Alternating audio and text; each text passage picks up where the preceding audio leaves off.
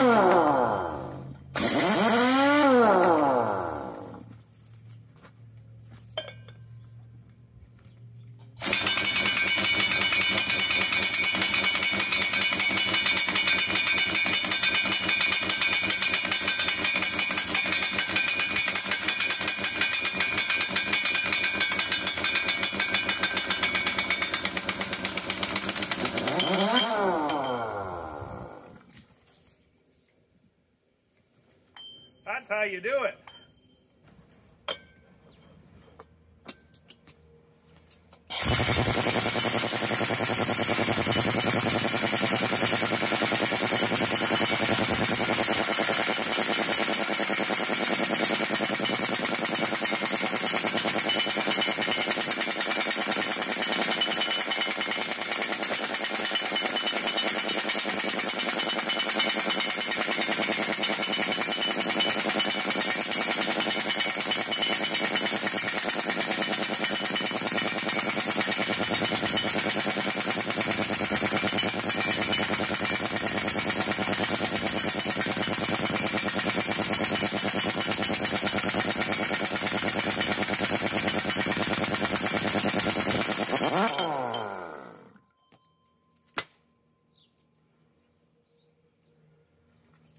All right. Okay, we have progress. Big old 3.5-inch nut. Looking good. Throw that back on. And over here. Big old sucker.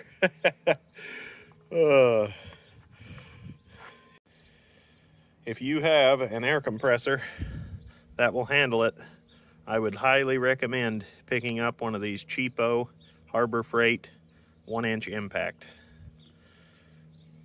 They will save your bacon from time to time. This is about the 4th time I've used mine.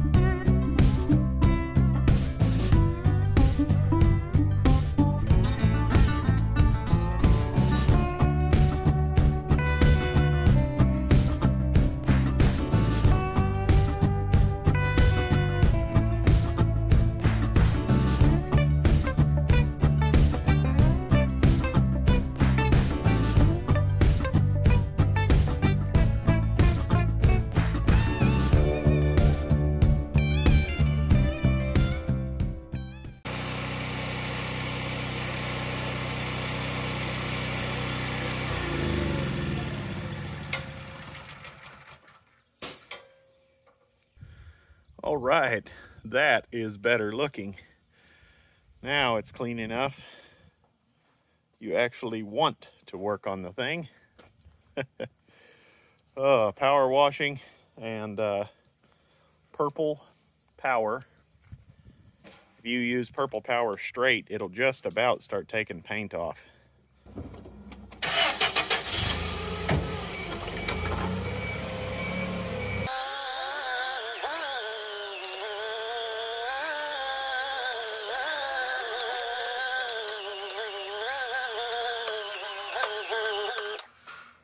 All right, well, I'm here at the main shop where we have the bulk of our tools. I'm going to try to pull the sprockets.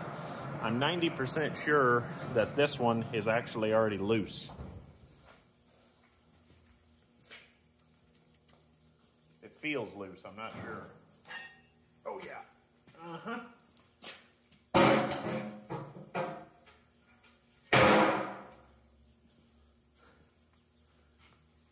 That's awesome. We're making tracks, guys. Let's try the other side. I doubt we're gonna get lucky twice.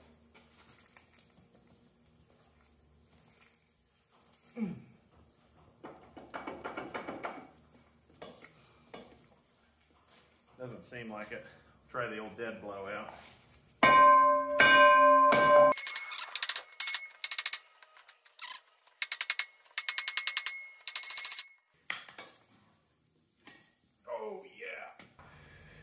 All right, guys, we have our sprockets pulled. The splines are perfect. Finally, a part that isn't completely hogged out on the old girl. Perfect, perfect, perfect all the way around. Spectacular. The 1-inch impact, 8 are 3.5-inch nuts alive. Here you can see the corresponding sprockets on the Dozer, or on the final drive, I should say. Pardon the noise. Luke is in his main bay over there, building away. That's probably where most of the Dozer is going to be painted. All right, guys. I'm gonna start another time lapse, get this thing back out to Charlie's, and we're gonna keep going on this, see if we can get seals pulled out of right here, and the corresponding final drive. We'll bring you along.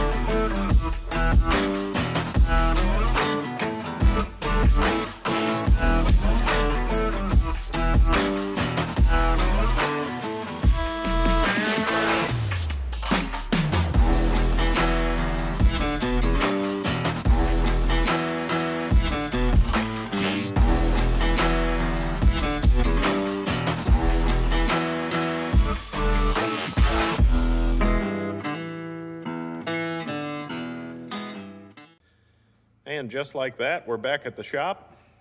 I'm now finally going to start turning wrenches out here in Charlie's shop. Got the toolbox open. First thing we're gonna go after are these big covers right here, and hopefully we can figure out what seal is what. Before I get too excited and start pulling the covers, I nearly forgot we have to pull the oil in our final drives. So we're gonna do that right now.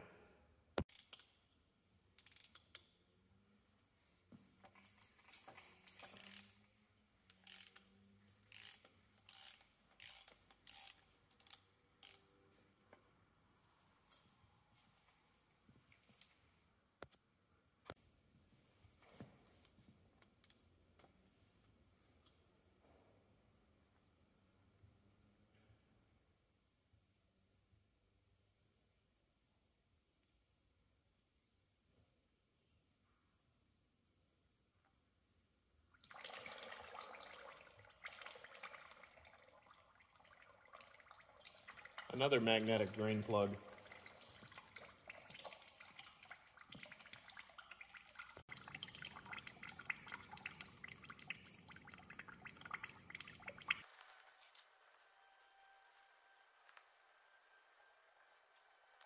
All right, let's go ahead and take our other side loose.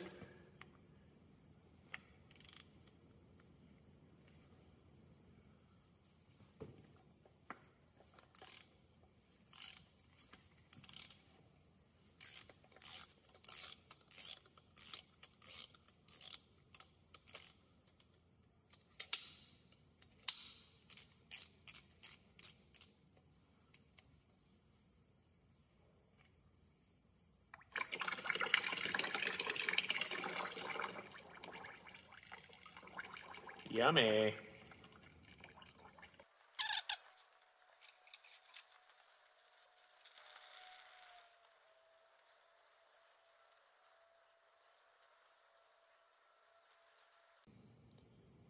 All right, we have our final drive oil drained. Now we're going to see if we can take off the outer seal retainer.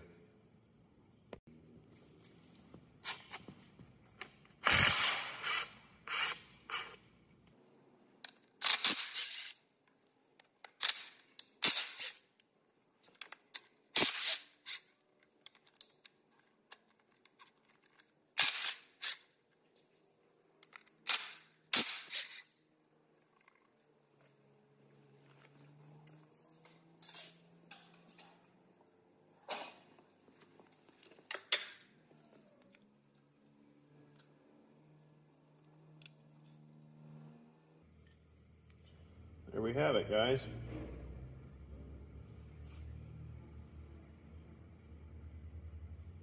It does look like we have some shims here as well.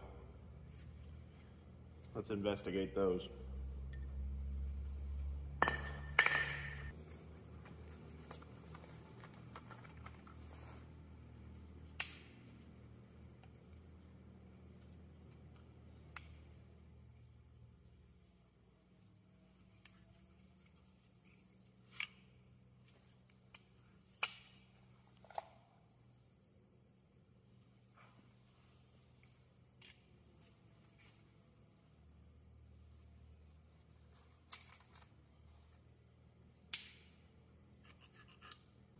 We have everything bagged from the other side.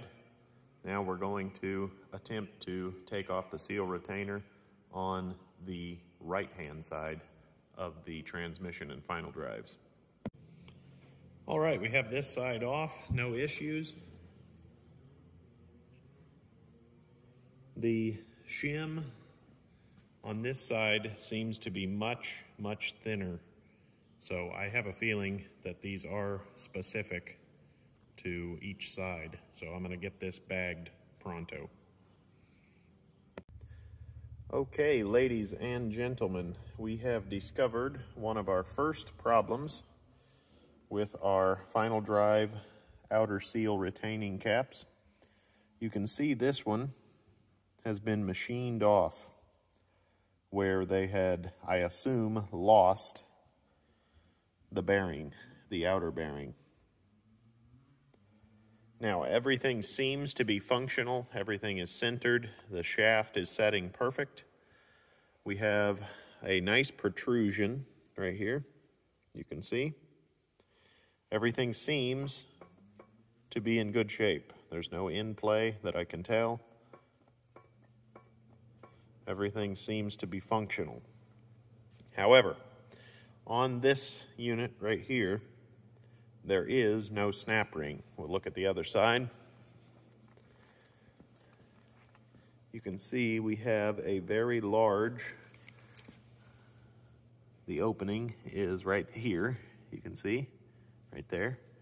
We have a very large snap ring. I don't think it's going to affect anything. Please leave a comment down below if you've seen this repair before where it's missing the snap ring. It's a little cause for concern on my end, hoping we don't have too big of an issue. With that being said, the seal is still retained perfectly. Seems to work fine. It just seems like this front side is wallered out. Like I said, comment below if you've seen this problem, if you know the remedy. It's kind of interesting for me. All right, let's pull our final seal of the day.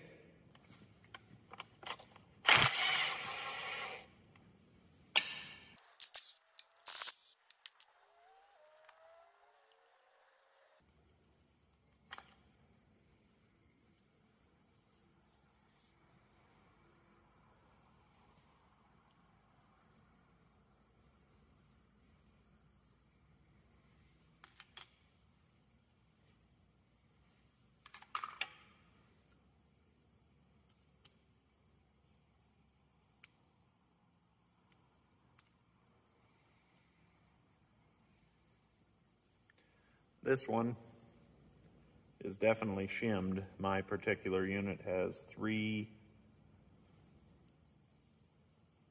four shims, a very, very thin one and 3 thick ones. So that being said, I feel like our in play leaves a lot to be desired, but perhaps that loads up once it's under a load.